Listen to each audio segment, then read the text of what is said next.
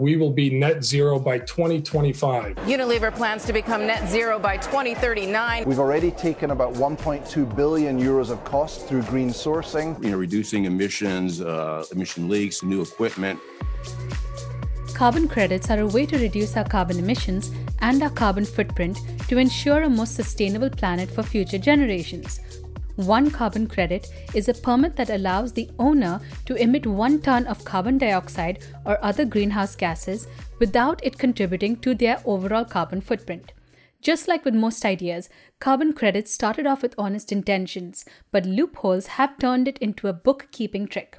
Credits can be a greenwashing tactic that allow companies to mislead customers without making any improvements to their business model. Researching carbon credits and offsets for this video was a shocking and eye-opening experience. There seems to be no limits to the corruption and fraudulent schemes in the carbon credit market. As Morpheus would say, let's take the red pill and see just how deep the rabbit hole goes. There are 2 broad types of carbon markets. The first is a mandatory cap-and-trade program. Governments set a limit or cap on the emissions permitted across a certain industry. If a company goes over their allowance, they can buy more carbon credits from their market to continue emitting gases. They may also be penalized for a violation. However, if a company reduces their emissions, they can sell or trade carbon credits to other companies. The cap-and-trade program provides private companies 2 incentives to reduce greenhouse gas emissions. They must spend money on extra credits if their emissions exceed the limit. They can also make money by reducing their emissions and selling excess credits. The second type of carbon market is the voluntary offset program. This allows businesses, non-profits, and individuals to offset their emissions by choice. Businesses can create and sell carbon credits by reducing, capturing, and storing emissions through different projects, such as investing in renewable energy, improving energy efficiency, carbon and methane capture, land reforestation, returning biomass to the soil, and switching to biofuels. A big part of the voluntary offset program is corporate social responsibility. Companies can win over customers by claiming to be green, environmentally friendly, carbon neutral, and net zero.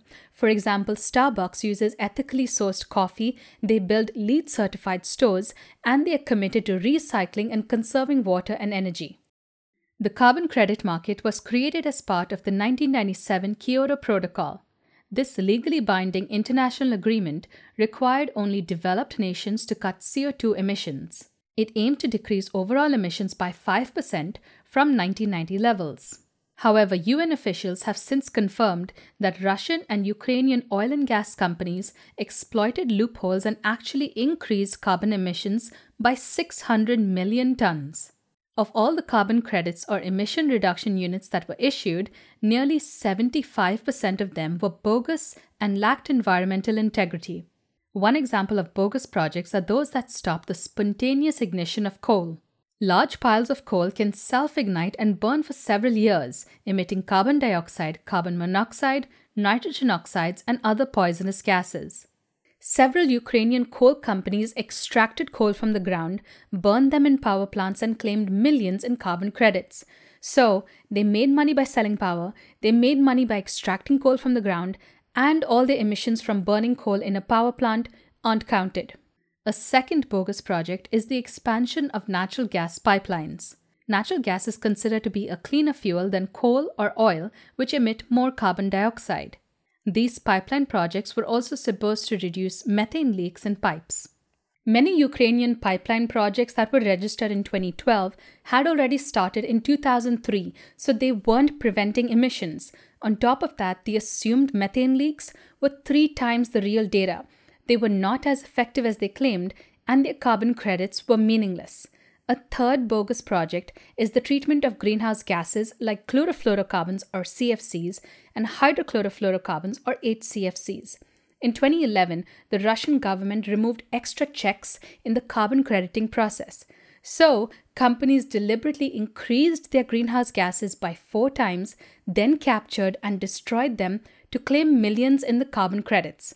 Simply put, Russia and Ukraine were gaming the system. They took credit for projects that would have already happened or happened a decade earlier. They overestimated emission reductions and deliberately increased waste gases. Needless to say, these fraudulent projects were exposed and the Kyoto Protocol collapsed. The Paris Agreement of 2015 declared a new set of targets and asked all nations to reduce greenhouse gas emissions, not just developed nations. Its goal is to limit global warming to 1.5 degrees Celsius compared to pre-industrial levels. The Paris Agreement is voluntary and non-binding. It allows nations to set their own emissions goals without legal penalties if they don't meet their targets. The voluntary structure of the deal was deliberate because they were addressing the criticisms and failure of the Kyoto Protocol. The Paris Agreement was supposed to address fraudulent business practices, but companies managed to find greenwashing loopholes. Jim Hordikin, CEO of Lime Timber, recently exposed the fraudulent carbon credit system in this Bloomberg article by Ben Elgin. His company manages 1.5 million acres of US forests, roughly the size of Delaware. In the past, Lime Timber made most of its revenue from chopping down trees. In 2012, they began selling carbon credits on 220,000 acres of 15% of its land. They earned $53 million from these environmental transactions over the past 2 years. At the risk of losing business, he exposed the flaws in the carbon credit system. For example, his company set aside a portion of forest and protected it from timber harvesting or logging. In addition to being paid for protecting the forest, they could also sell carbon credits on it, which made no sense. The trees were not going to be cut down, so the credits had no impact on the atmosphere. The oil and gas company Chevron purchased more than 20,000 of Lime Timber's carbon credits, so some of its pollution cuts were fictitious. Lime Timber also received $20 million for protecting 47,000 acres of hardwood forest in West Virginia. However, the land was so rugged and steep that the trees could not have been harvested anyway. The carbon credits issued didn't have any benefit to the climate. There are several other examples of carbon credit misuse. Environmental groups such as the Nature Conservancy and the National Audubon Society sold credits for protecting trees that weren't in danger of being harvested. This allowed companies like Walt Disney and JP Morgan Chase, who bought these credits, to make misleading claims of lower emissions. Green Trees, one of North America's largest carbon reforestation projects, sold credits for trees that were already planted through government programs 10 years earlier. This resulted in inflated and meaningless carbon reduction claims by Bank of America. Here's another example of dodgy carbon credits. An oil company, Royal Dutch Shell, delivered a carbon-neutral tanker of LNG or liquefied natural gas to Taiwan by investing in 10-year-old forest projects in Ghana, Indonesia, and Peru. In 2020, a French oil company, Total, also delivered its first shipment of carbon-neutral LNG. How can you extract natural gas in Australia, ship it to China, and claim it's carbon neutral? By buying a 10-year-old wind farm in northern China called Hebei. Let's cut through all the BS. There is no such thing as carbon neutral or net zero fossil fuels. A wind farm isn't negating the emissions from burning natural gas. But the flawed carbon credit system allows companies to make such ridiculous, nonsensical claims. Shell has been buying carbon credits from the Kutinin Mintaya project, a 370,000-acre project to protect swamp forests in Indonesia. The project claims to prevent the release of 447 million tons of carbon dioxide over 60 years. It is apparently the world's largest forest-based carbon credit project. Shell and Volkswagen are two of the hundreds of companies that have bought their credits. Greenpeace claims that the credits are an illusion because the forest has been protected by the Indonesian government since 2011. In addition to these greenwashing loopholes, the actual cost of each carbon credit can vary drastically, from less than $1 per ton to over $50 per ton. The cost depends on the effectiveness of the carbon offset project, the location, and additional benefits. For example, Bill Gates spends $600 per ton to negate emissions from his private jet. Microsoft pays an average of $20 per ton. On the lower end, Delta Airlines pays about $2.30 per ton. They spent $30 million on 13 million offsets, so they were able to declare themselves carbon neutral last year. We should be very careful about such claims and question whether carbon credits that cost just $2.30 per ton are actually helping our environment. In my video on planting trees, we discussed the ineffectiveness of tree planting drives.